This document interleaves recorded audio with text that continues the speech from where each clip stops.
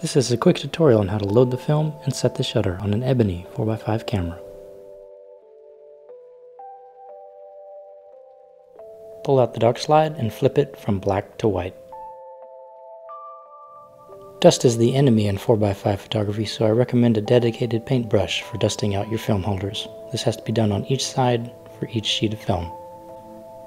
A couple of things need to happen at once. You need to hold that flap down while you guide the sheet under the guide rails about a quarter of the way up the film holder. You can see I'm feeling for them with my index finger and thumb. When the notches are on the lower right, the emulsion is facing out. Of course, loading film has to be done in total darkness. This is just a demonstration. That piece of film is ruined.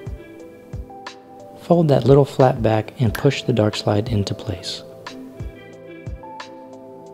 Afterwards, I like to secure my film holders with a rubber band. Now we're ready to shoot. Start by opening the shutter with that black toggle, which is found on most Copal shutters.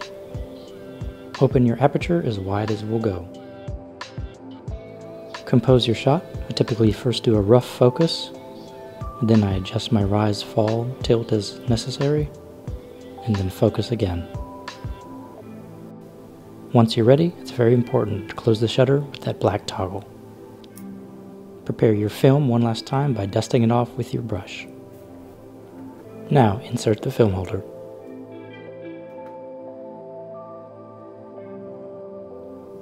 Set your shutter speed and aperture. Double check that your shutter is closed and pull the dark slide. Cock the shutter and trigger the shutter, always using a cable release. Flip the dark slide from white to black. Reinsert the dark slide.